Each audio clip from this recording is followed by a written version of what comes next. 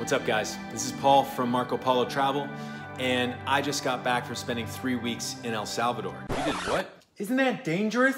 These are some of the questions I've been getting, and honestly, they're understandable. El Salvador, just as recent as 2015, was known as the murder capital of the world, specifically San Salvador, the capital. Now, the question when someone goes to travel somewhere, the first thing that comes to mind is the place safe to visit? When I was doing my research on El Salvador, I read so many horror stories, but also a lot of positives when I was doing my research and trying to understand, is El Salvador worth visiting? So, after spending 3 weeks there and going through basically the entire country, I now have a firm grasp and understanding if El Salvador is safe and worth it for you to visit. I'm Paul from Paulo Travel. Please stay tuned as I go through the reasons in which I came to a decision on whether you should travel to El Salvador or not.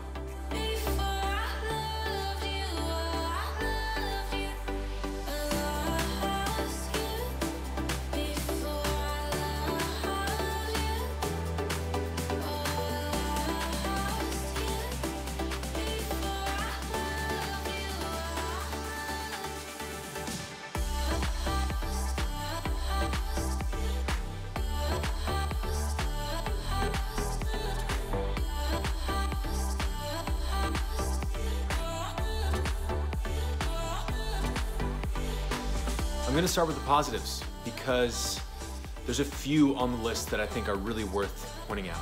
The first being cost. It is dirt cheap to travel in El Salvador.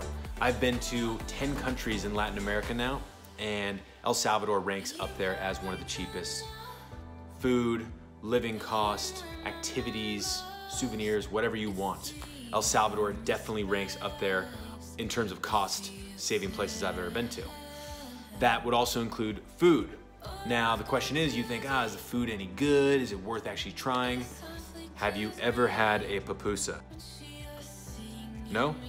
You should go try one right now. El Salvador actually has the third highest Hispanic population in the US, which means in your local city, you may be able to find a Salvadoreño restaurant.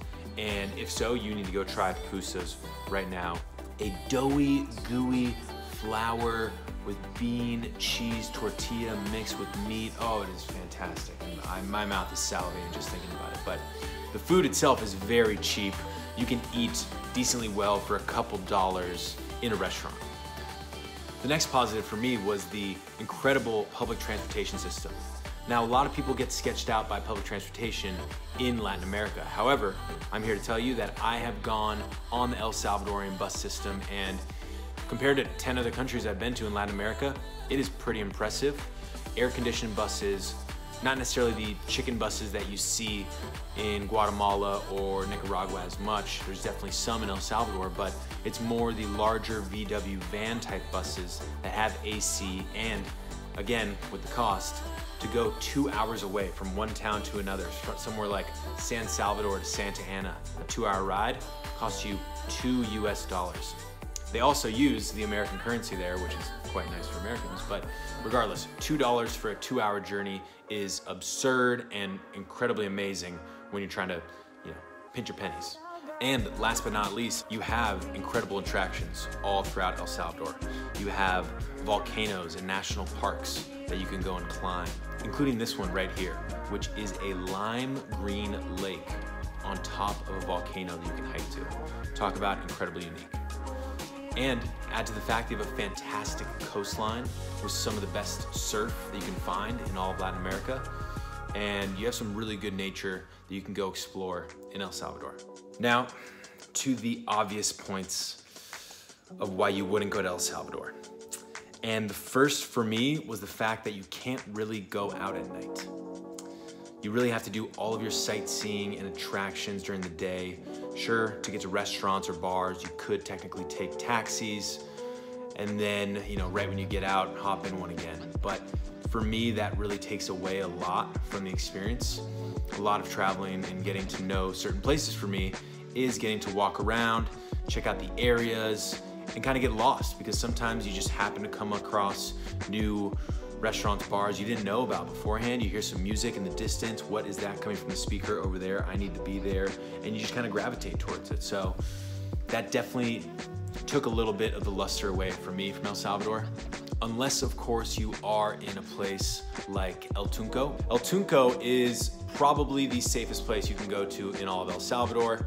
They literally only have 2 streets in the entire town, and it's based on surf. So you get that kind of surf, very chill vibe, surf in the daytime, party at night. So that gave me the idea. Sometimes when you think about party in third world countries, you think about getting scammed, ripped off, stolen from.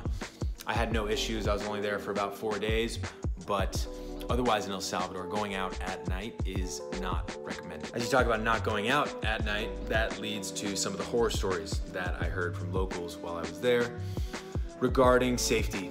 And a lot of it was actually cautionary tales, but mostly cautionary tales of the past and how El Salvador is working to a better future of safety and viable tourism.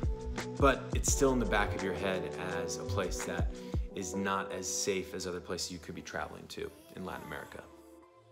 So as I come to my conclusion on El Salvador, I think it's twofold. If you are looking for a family spot, family vacation, somewhere that you can take the family, or perhaps you're a couple that's not as adventurous and really wants somewhere that you can kind of take those safety concerns out of the question and kind of do the regular vacation that you kind of hoped and dreamed for without any real issues, don't go to El Salvador. I don't think that it is necessary for families especially. I think that it would just be a pain unless you're really in one of the touristy towns and at a resort. But it all depends on what kind of a vacationer or traveler you are. But that being said, when it comes to budget travelers like myself and people who rock around with backpacks, I think El Salvador is a definite place that you need to put on your list and experience because, hey, it is a small enough country to travel around at a very cheap clip with great food, nice people, tons of nature and attraction to explore. If you're just a traveler that goes to party in certain places, I would not go to El Salvador. But if you are someone like myself who likes to get out into nature, explore the places, explore the culture, and see exactly why so many people aren't going there and you want to get off that beaten path, El Salvador is a definite spot that I think is safe enough for you to visit, as long as obviously you keep your wits about you. You don't walk around at night, especially solo. You take cabs when you need to, and don't go into large groups of people where you seem like a complete outsider that could be taken advantage of. Because a lot of times when you are traveling, unfortunately, coming from the first world, if you are European, American, Canadian, you are seen as a dollar sign at times, and people want to take advantage of you. So as long as you have your wits about you and you know what you're doing, in conclusion, I think El Salvador is a must, especially if you're in Latin America and love surf, love nature, love exploring, and really just getting off that beaten path. So without further ado, please leave comments, suggestions right down here if you have ever been to El Salvador, any of the amazing destinations there, and have an opinion one way or the other, whether you think it is necessary to visit or necessary to skip. I would love to hear it, love to keep the conversation going. And please, if you enjoyed this video, give it a subscribe and a like, throw a comment down there. It really helps me as I continue to boost my profile on here. So thank you very much. Hasta luego.